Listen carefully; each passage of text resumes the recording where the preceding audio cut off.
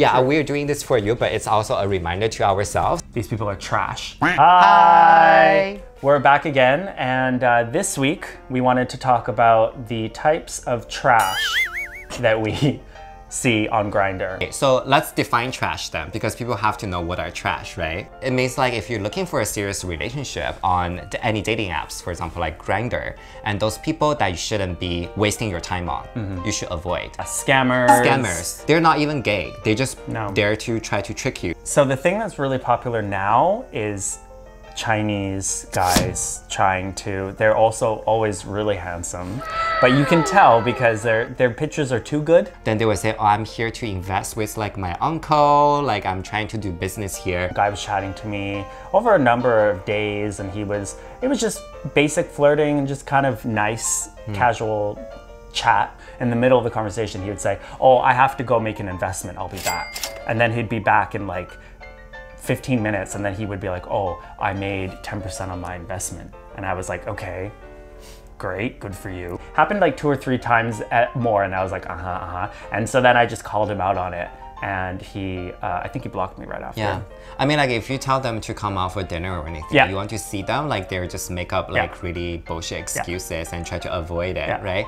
So I say, we match or whatever, and I say hello to him in Japanese. He goes, I can't read Japanese, I'm overseas Chinese. I say, okay, so you don't live in Japan. He says, I'm in Shinjuku. You? I just came to work. And instantly I'm like, really, Corona? You're coming to work? That's weird. So then I'm like, oh, in Shinjuku, what hotel? And then, oh, I'm not staying at a hotel, I'm staying at a friend's house. So this is another guy. Look, see, he's handsome, right? I can't even see the picture. Okay, yeah, he's very handsome. Right? He's too handsome. To be real. Yeah. We start chatting, and he just sends me his line information. And I say, do you live in Tokyo? And then he says yes, and I ask him where, and then he responds, Osaka. Really? Just as I thought. Trash. These people are trash. Throw them out, block them, report them. They're not worth anyone's time. They shouldn't be on Grindr. They shouldn't be on Grindr. Give us peaceful Grindr. Like also those people like sending you links, tell you to click on them, like to check them out. Like fuck no, like I'm not gonna check you out. It's already waste of everyone's time. It's already so hard to be gay, you know, like and stop like sending us notification. The phone will send us a notification about someone tapped us. We get excited. We get excited. Then we turn up. It's this kind of bullshit again. Next one we have cheaters.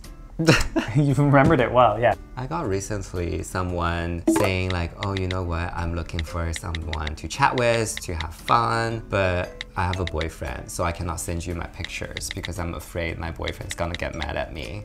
Then I'm like, oh, so you're trying to do something that you don't want your boyfriend to find out. You're trying to cheat to make your miserable relationship to feel a little bit better about yourself. Then he said like, yeah, I guess. Just break up. Just break up. Or you know what? Have a conversation with your boyfriend. Like, oh, I'm upset or I'm not satisfied in the relationship, like work it out. Or sometimes you even meet them. You know, like after you meet them, there is a good chemistry sometimes, they're good people. But then you just go into their trap because they cannot break up with their boyfriends, they cannot start a real thing with you. So you're just being kept as a side thing, secretly when they feel like horny, when they feel like they need some physical comfort, and put you aside again, go back to their happy family. So if you see those people, like you think, oh, maybe there's a chance that they will break up with your boyfriend and be together with you. No. Give it up. They don't know how to have this conversation with their boyfriend, or they don't know how they can live life without them, or this and that. Like, they have all these things that are influencing their decision. Doesn't necessarily mean that they're, you know, terrible people, but the thing is that they're being dishonest. And even if they were gonna break up with their boyfriend and be with you, do you wanna be that person? Because you will become that person to someone else, right?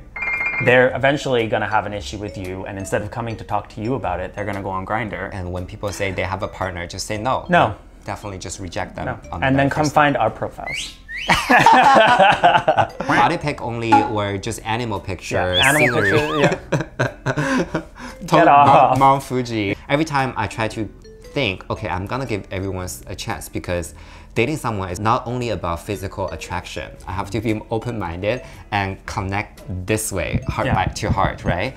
And I try to be open-minded, but every time I meet them, they're just, I don't want to say in a mean way. They're ugly.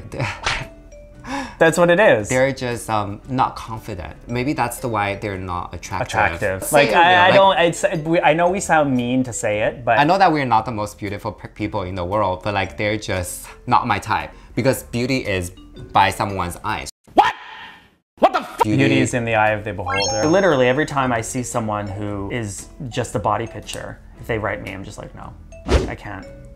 I even try to give them a chance, but every time I just feel so like regretted that you betrayed almost, right? Yeah. Regardless, you are gonna build up an expectation in your mind of who they are as a person. So it doesn't actually help them to not send a picture. Had they actually probably showed you their picture at the start and they weren't your type, at least you would know. Your expectation was set low and it's kept like that. Then you can be like, wow, this person is kind of fun to talk to. Let's go meet them. I know they're not really my type, but I'll give them a shot.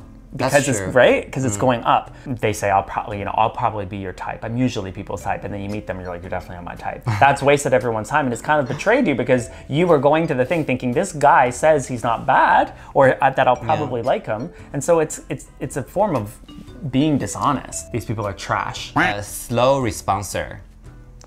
Do you say that like a slow replier? If someone's taking forever to respond. Like days. Days. They're probably not interested in you. But because that's what people say, is they go on and they're like, oh, I'm sorry, I'm busy. No, you weren't really busy. They're not comfortable with just saying, I'm sorry, you're not my type. Yeah. But the thing is it unfortunately gives us false hope when they don't say it. And oh, when do you want to meet? Okay, let's do something next week. And you're like, okay. And then they don't respond for like 2 or 3 days. And then they're like, oh, I'm busy. Just move on. They don't like you. Wasting your time, those people.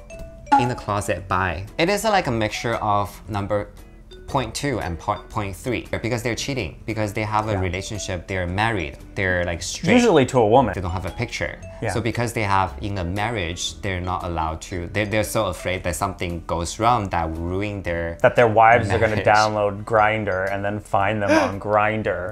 The difficult part, I think, about Japan is the ideas of being gay and also the ideas of being in the closet and all that, even marriage and relationships, of course, it's all very different from other countries. Also, and just in general, the social stigma here is just not a good idea, you know, to break up your marriage and then become gay. It's not, it's like super, super taboo. I can't speak for all countries, but like coming from like North America, I might think, oh, the marriage is a sham, it'll break because it's not real and he'll need to come out and he'll need to, you know, blah, blah, blah. Here, it's like, no, you can totally keep the marriage going on as it is. And he doesn't need to come out because also coming out is not a strong necessity here. So you're just gonna be a side piece. You're not gonna get anything more. That's the reason I broke up with my first boyfriend, because he always wanted to marry a woman to be seen as normal, to fit in, to survive. Even if you marry a woman, it doesn't make you straight. Trash. It's a good reminder to ourselves.